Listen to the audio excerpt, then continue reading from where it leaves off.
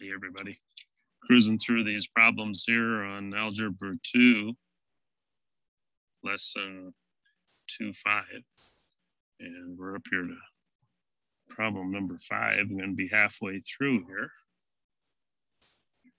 And what we are supposed to do is solve this by completing the square. We've been working on that in this lesson.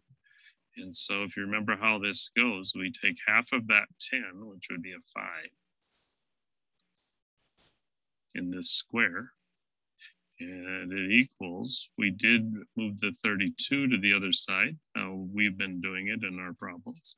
And then because we have this plus 25 that wouldn't have been here if we did x plus 5 squared, do it with a rectangle. If I had my x plus 5 and my x plus 5, there's my x squared, there's my 25, and I've got a 5x here and a 5x here. So we're good with the x squared.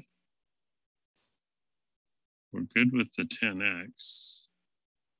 But because I moved this 32 to the other side, I've got a 25 here that I added on by writing it in this form. So I got to add that 25 to both sides of the equation, making the right side of this problem over here -7.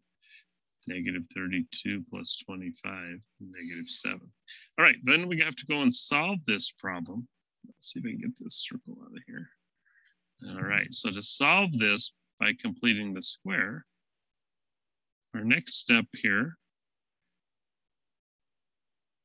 we need to square root both sides. We've talked many times in the past, when you square root both sides, like x squared being 25, that's the one I always use.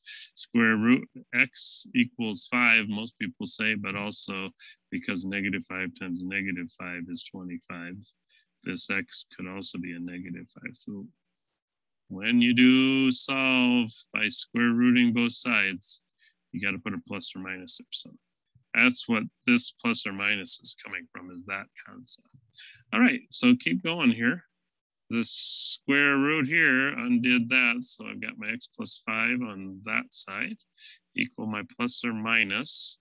Remember the negative under the square root, if you need this, that's like 7 times -1, and the square root is 7 times the square root of -1. The square root of -1 part right there, remember that's I, times that square root of 7. So we've got a positive or negative I times the square root of 7 there. And then the last step and we'll be done. We're going to subtract that 5 to the other side and write it right in here like that. That'll be our final answer. So simplify, separated by commas. If I didn't make a mistake there, the answer got a little bit more messy than the ones we've been doing, but it's still the same process. So -5 minus I, get their square root symbol because I don't know the shortcut. I think there is a shortcut. I think I could show it to you. It's a backslash right above the enter key on my keyboard. I think it's SQRT, and it'll do a square root symbol if you like shortcuts on your keyboard. Arrow to the right to get out of there, and -5 and a plus sign, backslash QRT. Not that much faster than just clicking on theirs.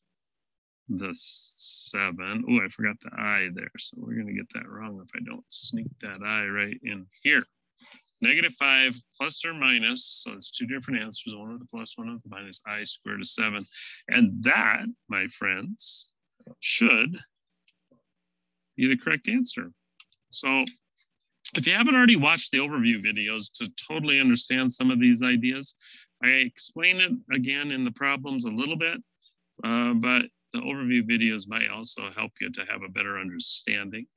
You've got the view and examples. If you, even once you get it right, if you're not sure, similar problem, there's 10 questions here, but keep after it. Make sure you really understand it. If you get totally messed up, always make sure you bring a question. We can do it together in class. So hang in there, keep after it, and you got this.